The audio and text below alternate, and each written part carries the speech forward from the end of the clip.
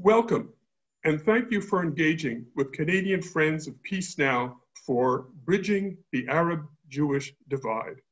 It is part of a continuing series of webinars through which we hope to inform and advocate for understanding, progress, peace, and justice in Israel and Palestine. My name is Brian Rothberg. I am a member of Peace Now's Board of Directors. We are delighted that Dr. Amal Elsana Alh-jooj will provide her insights for us. We will hear from her in a moment. Joining us is Gabriella Gallagher, the National Chair of Canadian Friends of Peace Now. She will be monitoring and presenting your questions later in the program. Please submit those questions using the Q&A function on your screen. Do not use the chat icon, just the Q&A. If you wish, identify yourself and your location when presenting your questions on the Q&A. For those not familiar with our organization, Gabriella will now provide us with the objectives of Canadian Friends of Peace Now. Gabriella. Thank you, Brian. Canadian Friends of Peace Now is so honored to have Dr. Elsana Alh-jooj as our guest speaker this evening. I don't want to delay her talk, so I'll be brief. Our organization is partner to Peace Now in Israel, which is also known as Shalom Achshav. Shalom Achshav is Israel's premier peace movement. Since 1978, Peace Now has promoted a just and viable resolution of the Israeli-Palestinian conflict through the formula of 2 states for 2 peoples. Peace Now protests the occupation of Palestinian territory, and particularly the expansion of Jewish settlements in the West Bank, which erodes chances for an eventual 2-state solution.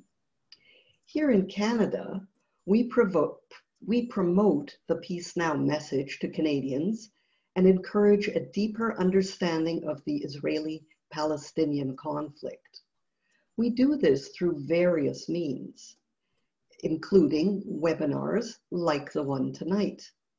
We have a great lineup of webinars for the fall, and I want to highlight one that's coming up on September 29th. Our speaker will be Professor Eli Podeh, an expert on Arab-Israel relations, who will talk about the new deals between Israel and the Gulf states and what they mean for Israel-Palestine peace. So this is part of what we do. We encourage we encourage our government to take positions that support peace, and very important, we contribute funds to Shalom Achshav for their educational programs in Israel. With our help, Peace Now is mentoring young Israeli student leaders who reach out to their peers and speak to them about peace and democracy building.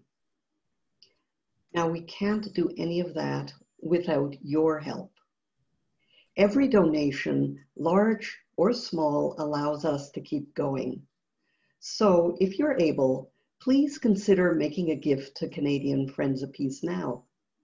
You can go to our website at www.peacenowcanada.org and click on the donate button. And you can also find all kinds of information about us there. Or you can send a check to our mailing address, or simply send an email to info@peacenowcanada.org, and we can get back to you by phone. For any donation over $10, we'll send you a tax receipt. And now I'm done. And so, Brian, back to you. Thank you, Gabriella. Dr. Amal Elsana Alh-jooj has been an activist since she was a child. Her formative years were spent in Lakia, a Bedouin village near Arad in the Negev, with no electricity or running water. She is the 5th of 13 children. She's the first member of her family to have attended university, graduating from Ben Gurion University in Beersheba. She earned her Master's of Social Work and Doctor of Philosophy degrees from McGill University. This July, her postdoctoral research was submitted and accepted by Harvard University. She's been a public activist and community organizer. She was a founder and managing director of the Arab-Jewish Center for Equality and Empowerment in Israel for a number of years. Currently, as the executive director of the International Community Action Network, ICANN McGill, an organization dedicated to reducing inequality and pursuing social justice, her goal is to bring together Israelis, Palestinians, Jordanians, and Syrians to study at the McGill School of Social Work. Are done in a very brief, incomplete portrayal of her many pursuits and accomplishments. The advocacy for Arab and gender rights in Israel, and 2, the pursuit of greater Arab-Jewish equality and cooperation. The recipient of many awards and a featured speaker internationally, Amal was nominated for a Nobel Prize in 2005. I am honored to present Dr. Amal Elsana Alh-jooj. Amal. So first of all, I want to thank you very much for this great opportunity to have me here and to speak with you. I have been known Shalom Achshav, Peace Now, for many, many years. Since I was 18, I attended the first demonstration in Tel Aviv as a teenager at that time, and I am really delighted to be with you tonight. The focus of my talk actually is gonna be within Israel, because this is where I spend most of my time advocating for equality, justice, and empowering the marginalized communities in Israel, especially focusing on the Bedouin population of the Negev. But I definitely will link that to my efforts here at McGill University to promote peace and justice among countries and people in Palestine, Jordan, and Israel, and talk about the main foundations of the work we are doing, and really draw on my own personal experience to talk about the future of peace and two-state solution, and the future of equality in Israel, and the future of joint vision for Arabs and Jewish in the state of Israel. So this is going to be the focus of my talk, and I hope that if you have any questions, absolutely I will be here to answer. But let me start with the idea of the fact that in Israel there are 21% of the Palestinian Israelis, and the situation between the Jewish majority and the Palestinian minority in Israel is not yet the way we want to see it. The gaps between the two communities are still huge. There is some progress, but the idea of bringing Arab Jewish together in equal basis, this is one of the major challenges facing Israel today, and especially the Bedouin community inside Israel, where still 80,000 people are living without water and without electricity.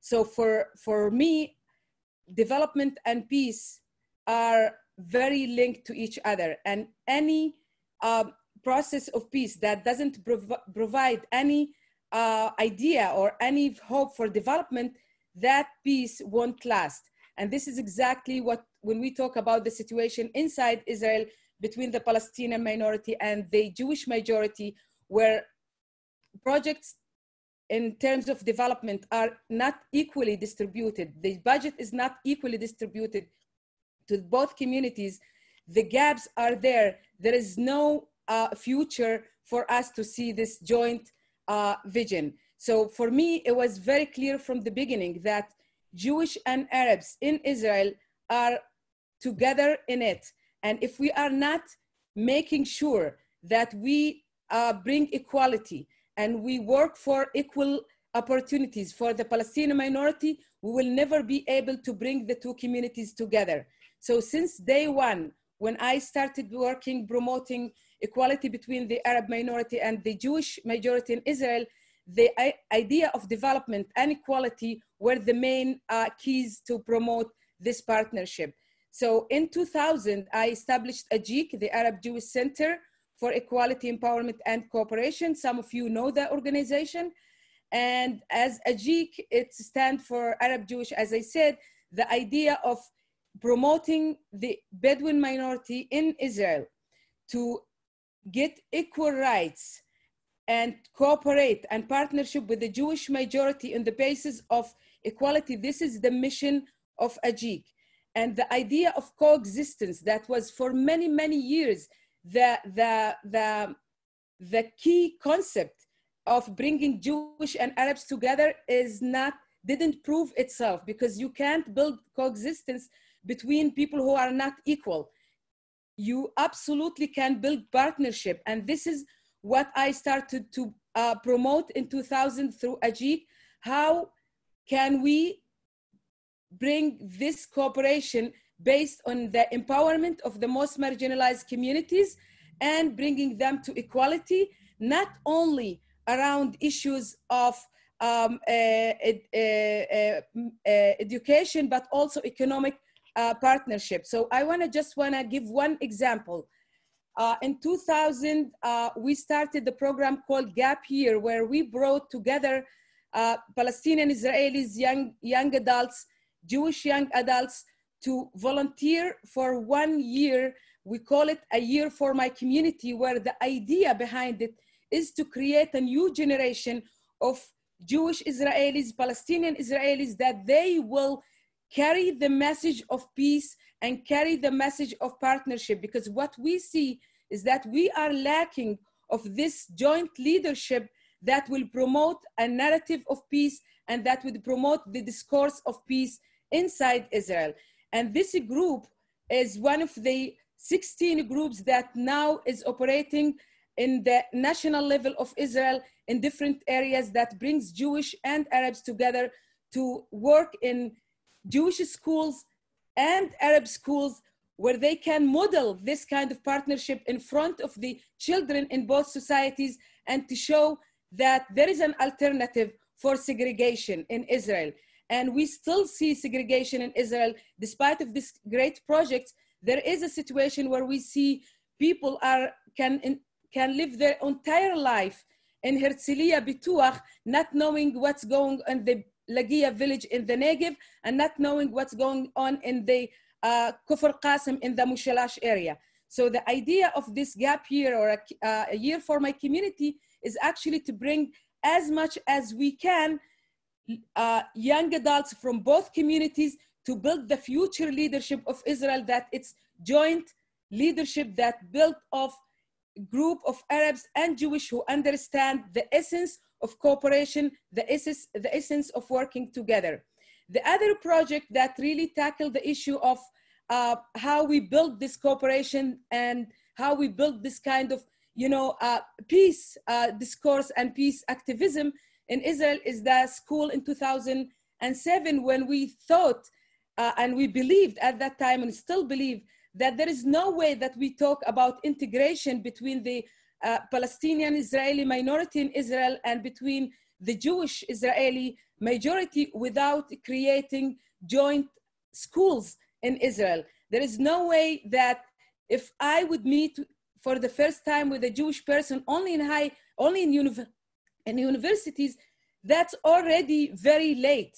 So the idea when we established in 2000 that school, 2007, is really to bring the kids from a very early ages to really communicate and get to know each other and understand that having a Jewish neighbor is very normal, having an Arab neighbor is very normal, and their future is really tied together as one people living in one piece of land. And through these programs, I get to understand, I get to learn very quickly that only by the doing, by bringing people together, by taking down all these boundaries and barriers between the two groups and knowing each other, that we will really end this ignorance. Because many of our leaders in Israel are using and utilizing and employing politics of fear to make sure that my kids will never meet with the other kid from Omer, that my kids will keep the fear and the misunderstanding of who is our neighbor. And for many, many years, and especially with the government, the current government, that use of politics of fear, we see it every day. We see incitements, we see the way of the very right-wing government using this to really create the fear among people and separate the Arab minority from the Jewish majority in Israel. And this is how they maintain their power. And the way to counter this narrative is really by building people-to-people peace process, building projects that bring people together that would create and produce a mass movement made of people, regular people, ordinary people who are living in the villages and the towns and the cities, that they will believe that peace is in their interest. Peace is not something that the politicians are only talking about and understand. Actually, politicians are the least who understand the need of peace, the least who care about peace.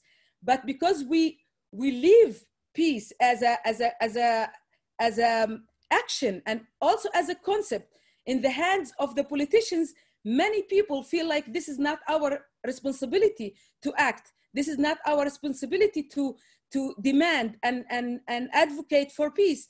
And it really remains in the hands of the politicians. And this is very important. And this is also showing us through the years how the work of Peace Now, Shalom Achshav, have been going, and what are the accomplishments of Peace Now so far. I am not saying that in fact, we are living in a very dark moments when we are talking about peace. And we have to admit that. We have to admit that it's not the best times for us. We have to admit that the voice of the right wing, the voice of the people who are not in favor of peace, are louder than our voice. The camp who support separation is louder than our voice. And this is one of the really challenges that we have to overcome as the peace camp, as people who believe in the peace internally between Jewish and Arabs. And when I say internally, I mean that the future of Palestine and Israel is also dependent on the future of our relations inside Israel. The Palestinian minority inside Israel play a very crucial role in promoting peace. The fact that we live inside Israel and we understand the Hebrew language and we understand the language, we are the life project, bridge, that can really bridge the gaps and bridge the misunderstanding between the communities. And for many, many years, we were put aside and we were excluded from this process. And this was one of the major mistakes that we really have to learn from it. Why, when we talk about peace, why when we negotiate with Palestinians, the Palestinian minority is not part of this process. The Palestinian minority has no say and excluded from this process, where we can be the one really to promote and push forward, because in our interest is that our state is not in fight with our people. It's in our interest that we can live proud as citizens in the state of Israel, knowing that our people have their own state and our people have their own future secured. So for this, I believe that my next step or stage in working is really to bring Palestinians from West Bank and Jordanians and Israelis together, and not only work in a national level as I used to do, but when I came here to McGill University, I was able really to get the opportunity and to look at the region as region and see what is it that we can do to promote justice and peace. And the way to do it is through the people themselves. Because if people are not feeling that there is enough bread on the table and there is no school for their children, they will never think of peace as something that they want. the way to turn peace into a basic need, it has to come linked with development and justice. If it's not linked with development and justice, people will never have stake on peace. It will be only a word. And this is what we have been doing between Palestinians and Israelis through the program at McGill University, where we empower the marginalized communities to come together and say, what is it for us to do as social workers? How to empower the marginalized communities to have a voice and to have a say on their future. When there is a war, these people are the most victimized and they pay the price.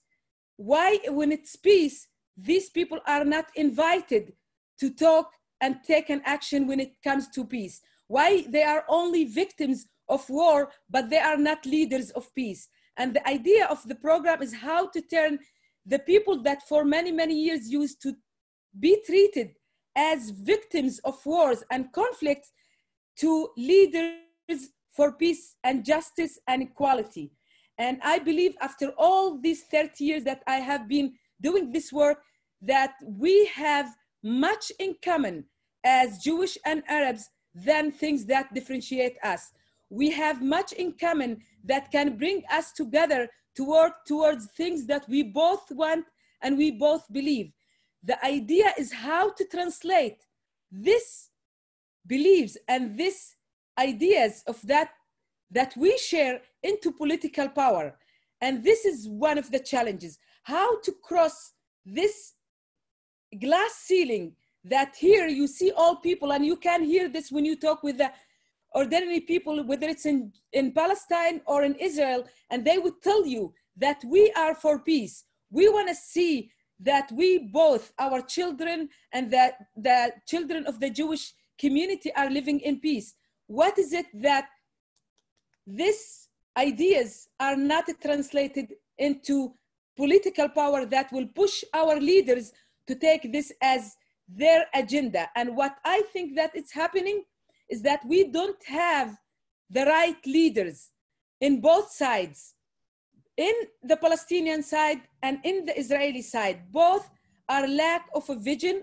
Actually, I would say in the Palestinian side, we have a leader who's lack of a vision, who is someone who is really not able to lead. And then in the Israeli side, we have Bibi Netanyahu, who did everything to drive us away from the two-state solution. The expansion of the settlements, the checkpoints, the annexation, every policy that he translated into action drove us away from the two-state solution. And this is very risky because I do believe in two-state solution. I think the only way to resolve the Palestinian-Israeli conflict is by creating two states, one for Palestinians and one for Israelis. I am not naive. I am aware of these circumstances that we are living in. I am aware of the policy of Trump administration. I am aware of the current government we are having, but still, if we want to have sustainable peace, if we want to see sustainable relationships with Palestinians and Israelis, we have to go through the process of two-state solution. Because Israel, in one-state solution, Israel can't have to be either Jewish or democratic. And Israel can't be both in one-state solution. And I don't think that this will be something that that Palestinian or Israelis want to have, because even Sari Nusayba himself said once about the two-state solution and one-state solution. He said, we need to live the two-state solution even for 5 minutes. We have to go through that process.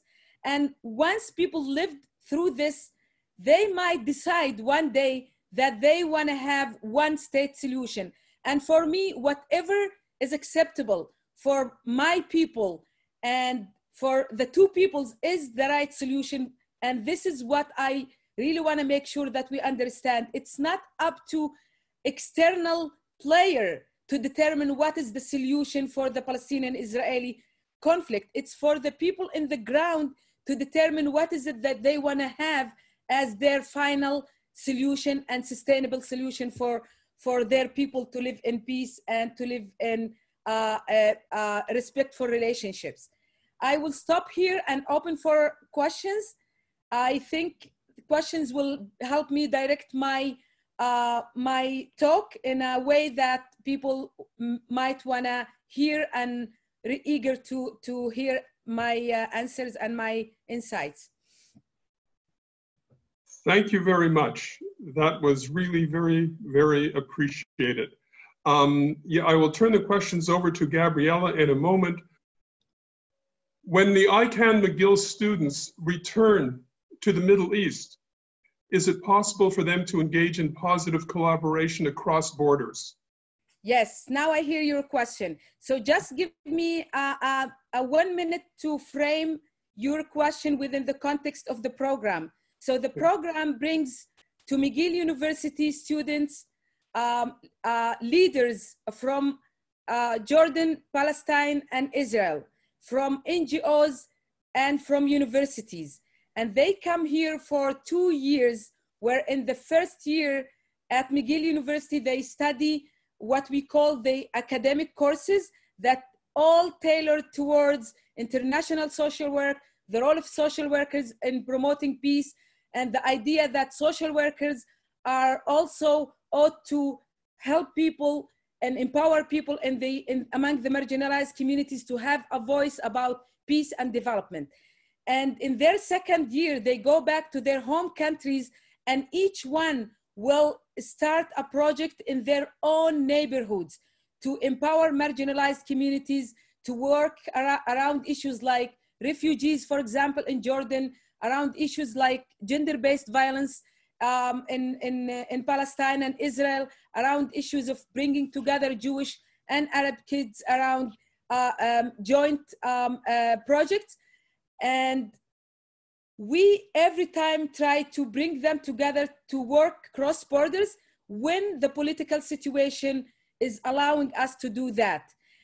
If it's allowing us to do that, we go to Jordan and we bring our fellows all to Jordan, because this is the place where they all can meet, and we do some activities and some training together.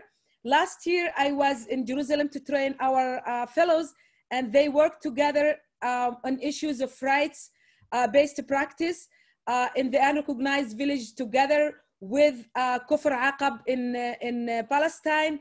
And this work was in cooperation between the fellows. So when the political situation is allowing us, we encourage our fellows to work together.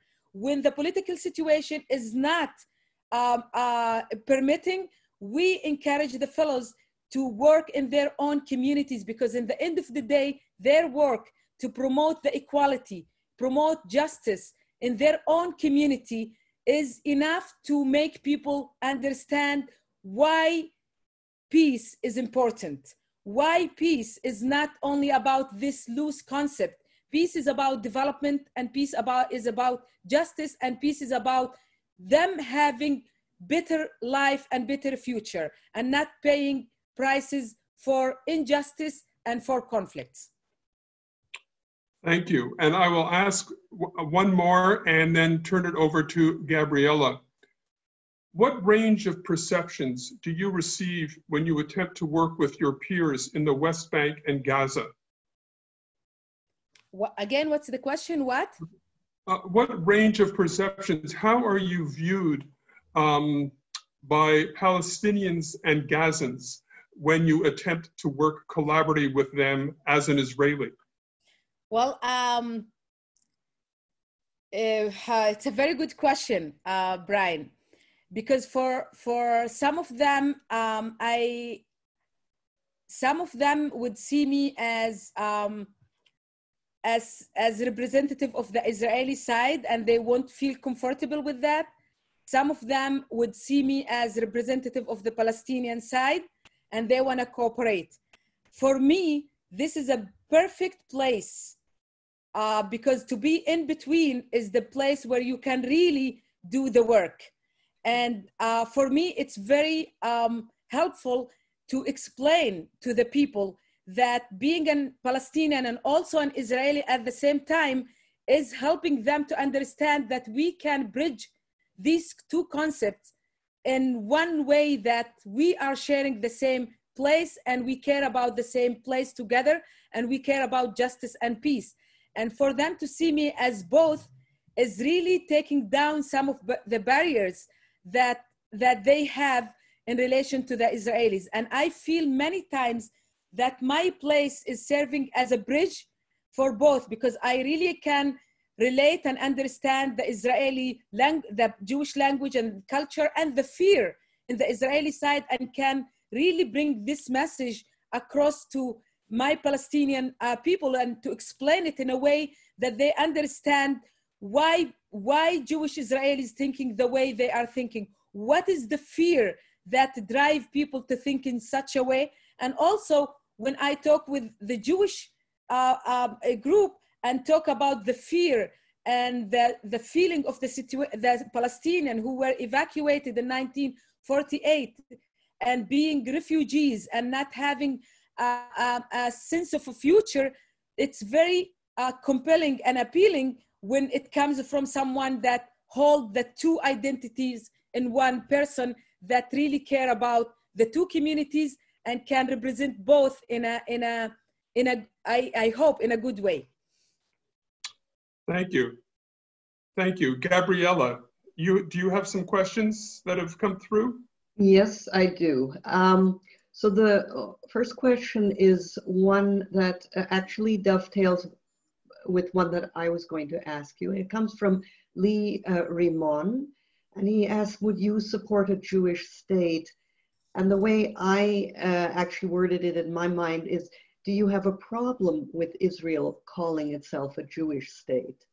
Okay, it's another challenging but a very good question. I believe that Jewish people have the right to have a place and a state where they can live and feel secure and safe. It's very problematic for me as a Palestinian citizen of the state of Israel to live in a place that recognize and define, not recognize, it's not an issue of recognition, it's that define itself as a Jewish state where it can exclude me out of this definition. So who am I in that definition?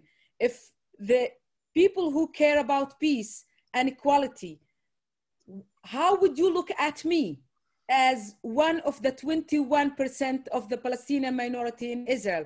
Where do you place me? I am asking you the question back because it's not only about definition, it's also about policies that are generating from this definition. When you look just the last 6 months at the map of the Negev and see what Bennett have been doing in my own village, Lagia, trying to expand the city of Beersheba on the expense of Awajan village, it tells you that this administration, this government is not seeing me as an equal citizen. They see me as something else, that second-class citizen, because they are driven from the idea of this land is a Jewish land, this place is a Jewish place.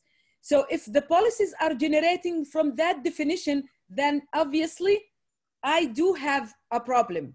But if policies are not generating and this definition is only symbolic, then I have no problem to live with that. But for now, policies are generating and being put in place based on my identity as Jewish or non-Jewish. And this is something that as an activist for peace and justice, very hard to swallow.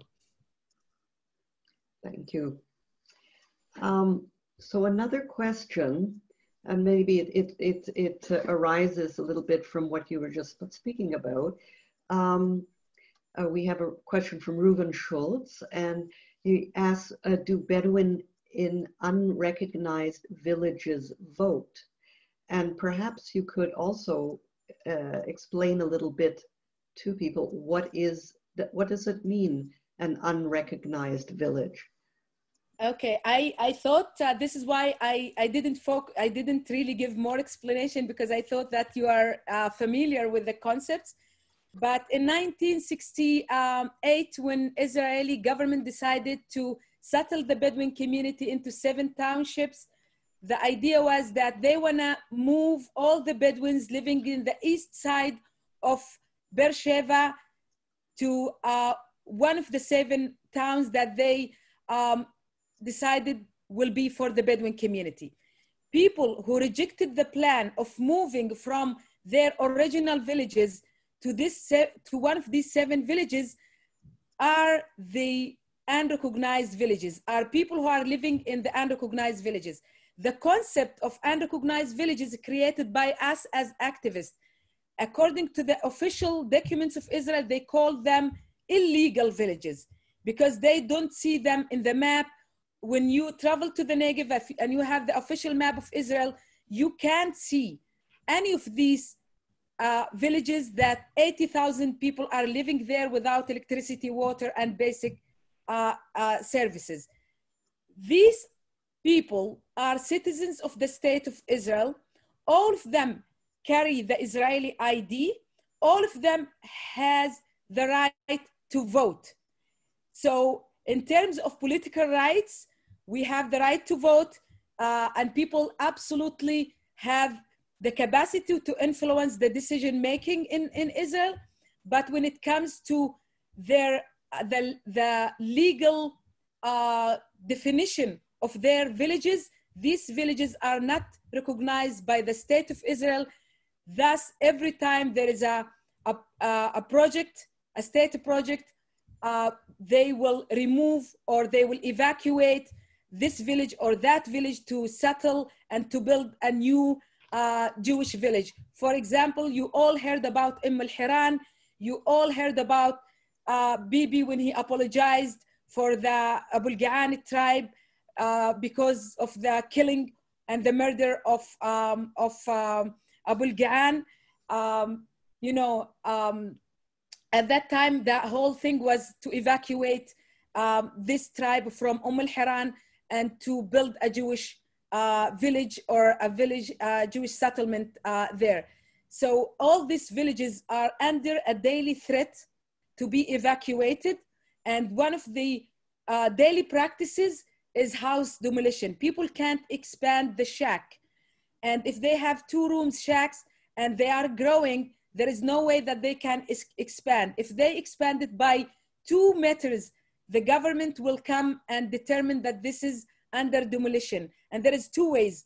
Either they will put an order to destroy and they ask people to destroy it, and some people will do it themselves. If people are not doing that, they will bring bulldozers, usually early in the morning, and they will take down that simple shack and they will charge the family for the bulldozers. So it's really the reality of the unrecognized villages in the Negev until this moment. And just to say, it's not a matter of budget in Israel. It's not a matter of a mistake. It's a matter of political will. There is no political will in the Israeli government to resolve the Bedouin issue for forever, because it's only 80,000 people. In 1990, between 1992 and 94, Israel was able to settle more than 1 million Russian immigrants in the Negev. So it's not an issue of money. It's not an issue of budget. It's an issue if the government is seeing us as equal citizens of the state of Israel. If there is a goodwill to see us as part of the people who contribute, or they just look at us as an obstacle to try to get rid of. Thank you.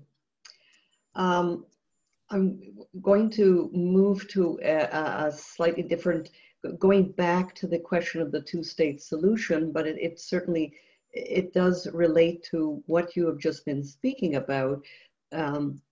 This is a question from an anonymous attendee who wants to ask, how can people who believe in the two-state solution deal with the increasing right-wing attitudes of Jewish Israelis? So yes, what can be well, done about that? this is a $1 million question, because absolutely this is what we have been going through as organization who wants to see the two-state solution, whether it's Shalom Achshav or the Peace Camp or the New Israel Fund, all these organizations that really believe that this is, for the long run, this is the more sustainable solution that will end this conflict forever, are juggling with. And I think one challenge is that we are not advocating in a way that we have a deadline, a framework for the two-state solution. We are leaving this to like an open end, and having this as an open end is giving Bibi Netanyahu and the right wing a tool to postpone, a tool to expand the settlements.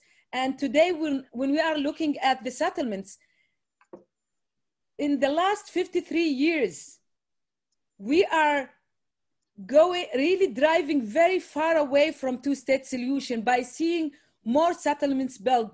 There are more than 800,000 settlers living in West Bank. Thinking of the two-state solution would really require us to think, what is it that we are going to do with these 800,000 people living in the settlements? And Bibi Netanyahu drove us towards a one-state solution. The only difference is that the dictatorship regime that he is putting there, what others would call apartheid regime. It's a one-state solution in de facto. Israel is controlling Area C. Israel controlling military, most of the parts in West Bank. And we are very far from the two-state solution. And if we don't have a strong leadership in the left side of the map, if we are not able to create not only among politicians, but really leverage the power of civil society organization, leverage the power of women movements in Israel and in Palestine, both, we will always be the one that will see the change but won't be able to affect the change. The one that would talk about the change but won't be able to design the change. And for many, many years now, we all are watching what's happening without real ability to influence the situation. And let's put it on the table. We see our leadership, we see the leadership in the Israeli side, we see the leadership in the Palestinian side, the lack of vision of Abbas, the lack of ability to sit as a right discourse and a powerful message in the left side of the map is really one of the problems, because we don't have leaders that are able to convince. We don't have leaders that can mobilize the massive groups of people to follow the message. The right wing is using politics of fear, and this is a very successful way to mobilize people. People are motivated by hope or fear. Right now, because there is no hope, the fear is gonna win. We need leaders that can create a vision of hope. We need leaders that can really talk the language of hope and the vision of a better future. We don't have these leaders in both sides. Okay, thank you for that very interesting and comprehensive answer. I have a question that broadens the the perspective a little bit, or shifts it a bit, and I think it's an interesting one, because you are also known as a strong feminist who works on women's concerns. And this question comes from Frida Foreman, and she says, do you think women's equality issues will be part of the discussion on equality between Arabs and Jews, or is it part of the discussion? And how does that work? Yeah, it's another good question, because one of the challenge facing us as a feminist movement is our shifting loyalties. Many times we get together to work in a common and joint efforts toward peace, and when there is any attack or any situation of terror happened, both of us would, leave the stage and go back to our own nationalities and to be recognized and defined by who we are as Jewish or Palestinian, not by who we are as women and by our desire to promote women's rights. I think the minute that we women understand that it doesn't matter, political struggle will always favor men. Political struggle always will be on the expense of our gender struggle. They always, in both sides, would tell us, now we have a bigger thing to fight for. Leave your issues afterwards. When we liberate Palestine, we will come talk about violence against women. When we secure Israel, we'll come back and talk about the murder of women by their husbands or the domestic violence we are facing. As long as we give hands to these discourses, we will never be able to build our movement that will be able to fight for women equality as part of the nation equality, as part of the political equality, as part of the structure that work for all people, men and women. Now it's not happening. I see the seeds of women wage peace.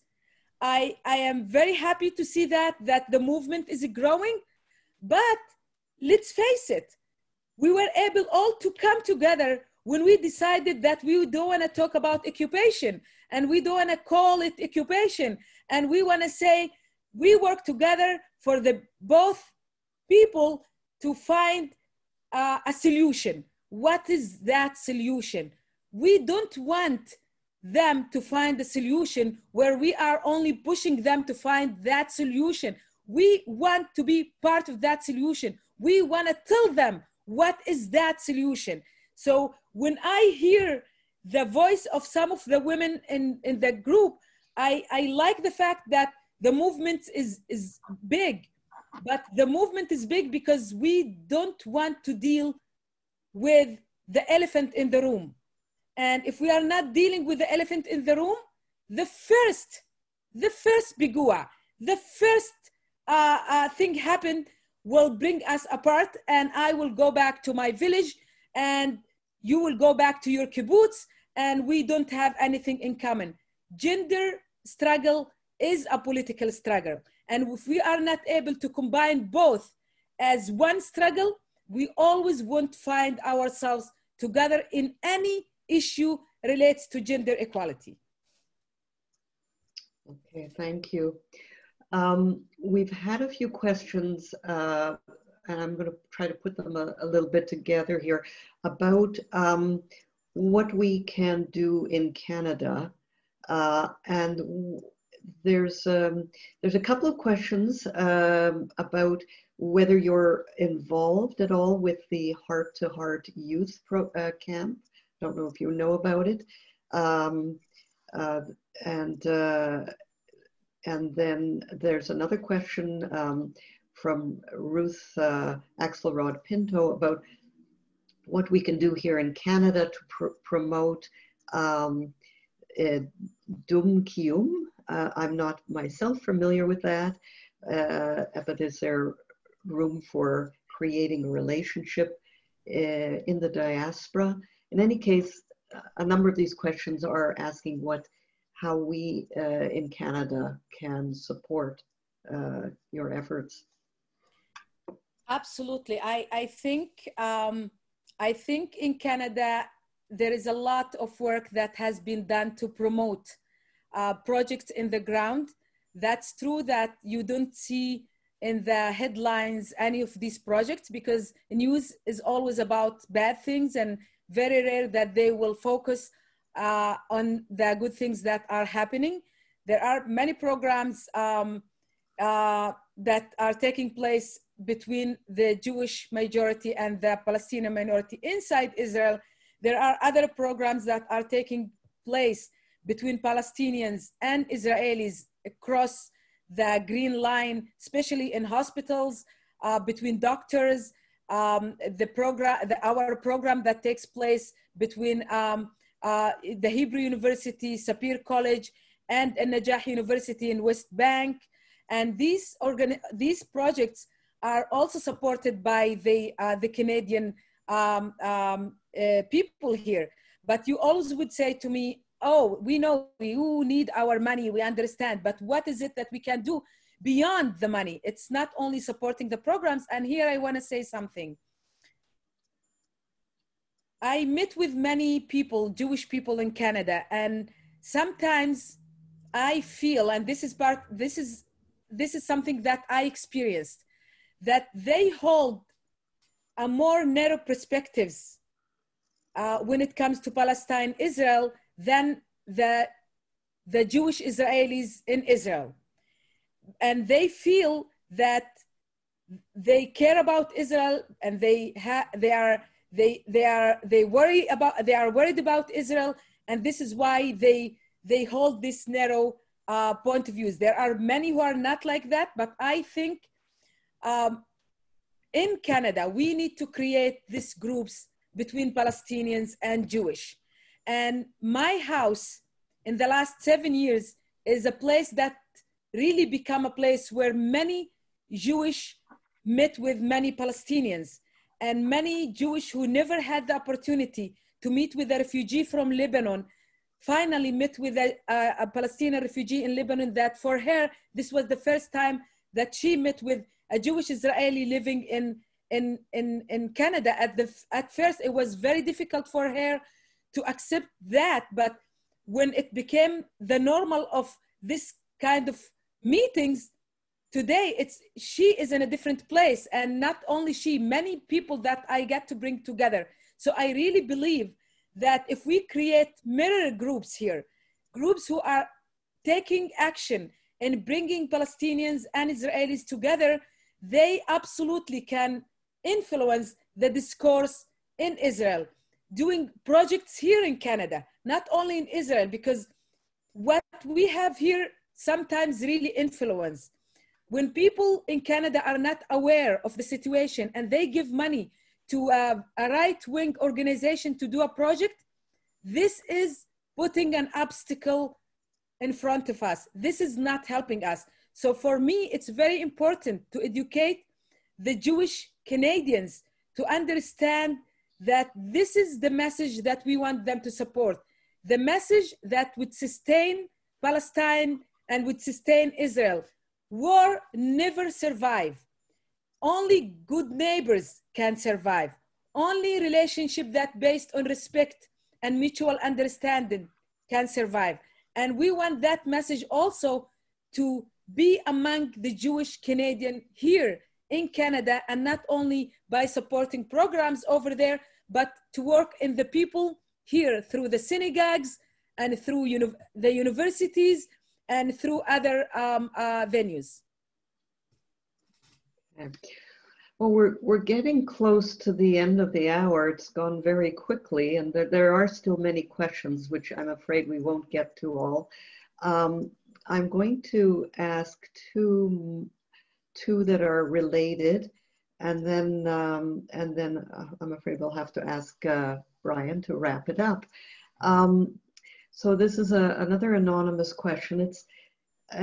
It's how can Jews and Palestinians learn to forgive each other for previous wrongs done by each side?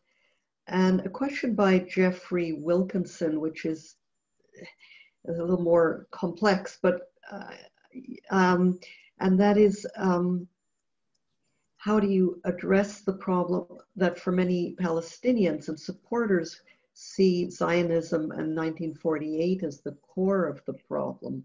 And maybe, yeah, we'll leave it with you at that. Yeah. So I really believe that both sides need to heal. When every time a Palestinian presents his own pain or her own pain, and I have doing this with our ICANN fellows, immediately the answer of the Jewish side will be the Holocaust. And putting these two pains as competing will never help us. This should be a place where we understand and really feel the sympathy and open our hearts to understand the source of pain and not to put this as competing pain or hierarchical pain, because pain is pain, whether you lost 3 brothers or 1 brother. Pain is pain, whether you were kicked from your house in Haifa or kicked from your house in Poland. Pain is pain, and that's very much one of the obstacles in groups that work in coexistence. And to that question that was about coexistence, I do have a problem with the term. And I think we should really put that term aside and work in how to create partnership and to create common grounds that we both share. We might not agree in 100%. I can tell you, with my husband, who is raising with me, and we are raising together our 2 kids, we might have only 70% in common, but we still able to live together and raise these amazing kids. So we don't need to agree on everything. And any project that brings Palestinians and Israelis to agree on everything is a project that is really called for fail. It's very important to look at what is it that we share and understand that both sides need to heal, that the pain is there for each one. And healing only will come through the personal stories and the personal encounters and the narratives that each side will tell. When people talk life, all of a sudden barriers are down. When people tell their stories as human without labels, Jewish, Palestinian, they will be able to heal. And I'm not saying leave these labels. These are part of our identities, and our identities are complex but are important. But we really need to understand that both sides need to heal. And the post-traumatic syndrome that both are sharing is an illness. And we can't build on that illness. We have to get rid of that situation.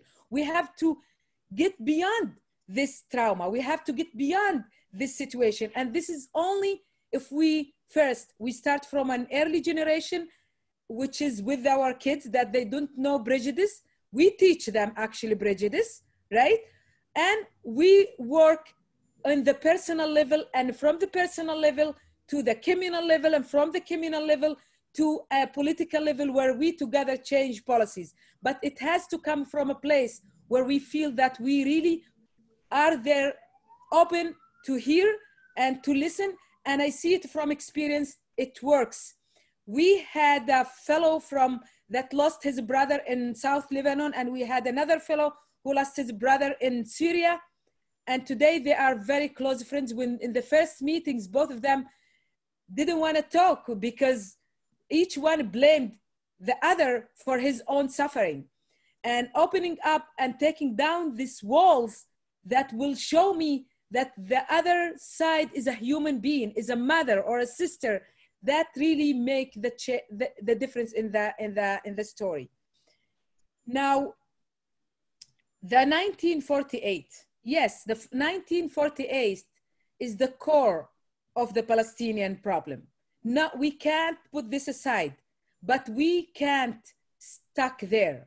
We can't live the past as if it still with us. We can look at the past and learn from it. We can't change narratives of the past. We can only learn from them, but we can look forward to weave the shared narrative for both of us. We can look forward to see what is it that we have in common that will enable us to weave this new narrative that would reflect my aspiration as Palestinian and the Jewish aspiration, and will also respect the pain of both sides in a way that it's, you know, healing us and putting us in a step further with this issue. So when Palestinians are saying this is the core, I would suggest to the Jewish, don't fight it. When people say the Holocaust is the problem, I never thought to fight it. And I acknowledge it, and I understand it, and I understand that people sometimes act from fear because they remember and they don't want to be back on that situation. And I expect from the Jewish people and the Jewish Israeli people to understand when Palestinians say that 48, that it's the Independence Day is the Nakba Day for the Palestinian. Accept that so you can move forward. Palestinians many times want only that recognition and that apology that until this moment they never heard, not from the leaders of Israel and not from the organizations in Israel. Where we do have it, a good example here in Canada, where Canada recognized and apologized for the First Nation, we still don't have this. And as long as we don't have it, it will be very hard to move forward. So, thank you, Dr. Elsana Alh-jooj, for all. I'm going to have to end the question period, even though there are other questions. So I'm going to hand it over to my colleague, Brian, to wrap up and make some closing remarks. And thank you from my perspective. You're welcome. Amal, thank you very, very much for emphasizing the importance of integration, mutual recognition. And I'm going to thank you in a somewhat unusual way by relating an anecdote. On my last trip to Israel, I had the opportunity to have a discussion with a very intelligent, articulate Israeli journalist.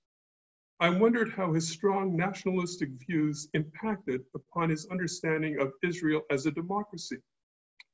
Believing that Israel will neither be fully realized as a democracy, nor will it fulfill its best attributes as a Jewish state until it has elected a Palestinian citizen of Israel as prime minister, I asked whether he would vote for such a person. He did not blink. He did not miss a beat. He said yes, if they ran for Likud. Amal, I'm going to arrange for a Likud membership for you.